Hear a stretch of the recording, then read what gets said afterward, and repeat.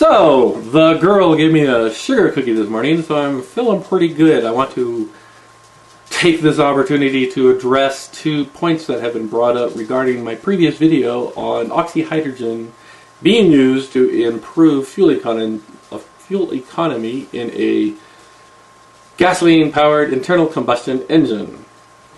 I want to read verbatim a comment that Zero Fossil Fuel sent to me 11 minutes ago. And here it is.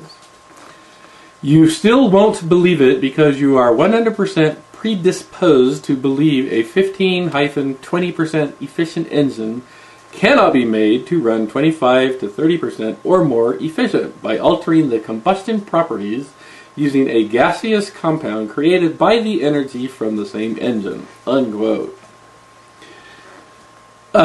Yeah, if I can actually see that happening, I will tentatively accept that it is going to happen. I should point out that the issue here involved is not better or a higher efficiency of an internal combustion engine. To increase the efficiency of an internal combustion engine, you have to physically modify the engine. You can increase efficiency or decrease efficiency. Fuel that goes in that engine has absolutely nothing at all to do with the energy efficiency of the engine.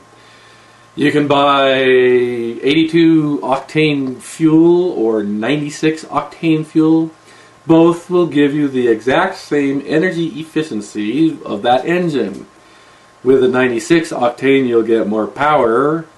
The engine will still be the same efficiency. You won't get increased fuel economy, but you'll still get the same energy efficiency from that engine.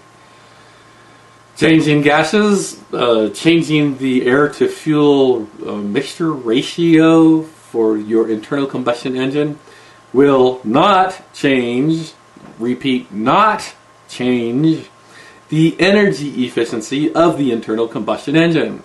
It will change the fuel economy, of course, but not the energy efficiency. 2 totally different things.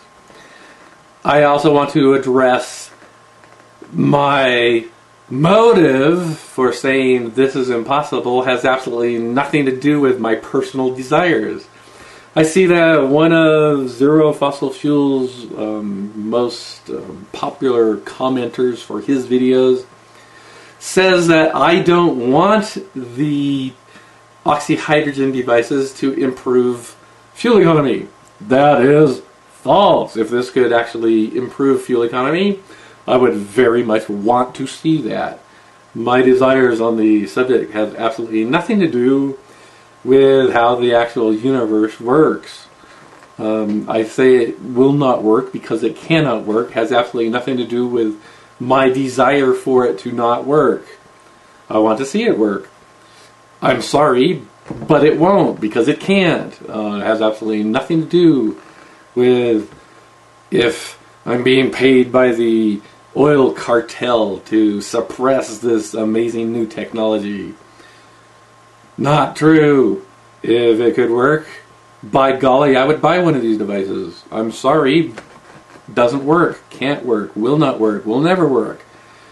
You can keep trying, no skin off my nose, but don't expect me to believe it until you can actually demonstrate that it's true.